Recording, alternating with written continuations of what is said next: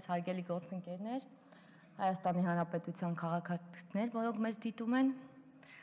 Այսօր այս դահլիճում շարունակ մեր կառավարության կառուցվածքի մասին քննարկումները,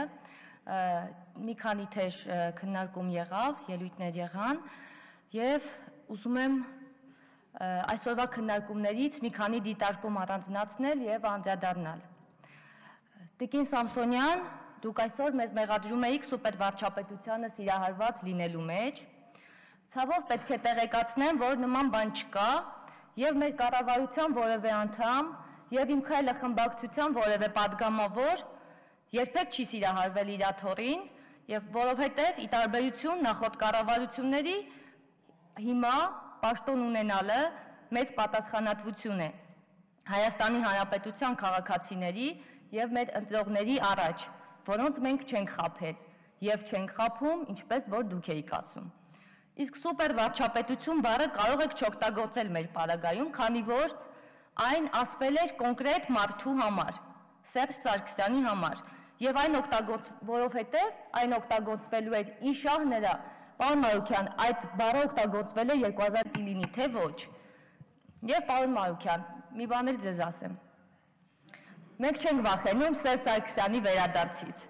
Խնդրում եմ հանդիմանական եւ դաստիարակչական տոնով այստեղից մի ելույթներ ունեցեք, էլի, եւ ասենք ինչ է նշանակում ձեր հրողբոր տղու վրա պիտի գործ հարուցեն, որ այսպես կամ այնպիսի ելույթներ ունենանք։ Եթե գործ է հարուցվում, ապա բոլոր հորեղբայրների եւ մորեղբայրների տղաների գործերը պիտի քննեն այն մարմինները, որոնք այդ քննությունը իրավասու են իրականացնել։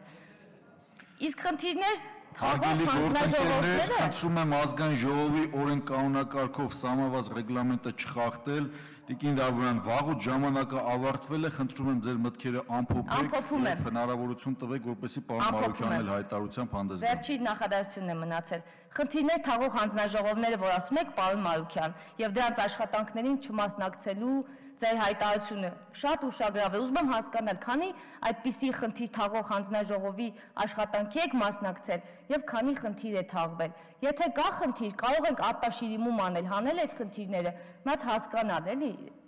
այդ ինչ հանձնաժողովներ են եղել, որոնք այդքան անփառունակ վախճան են ունեցել։ Շնորհակալություն։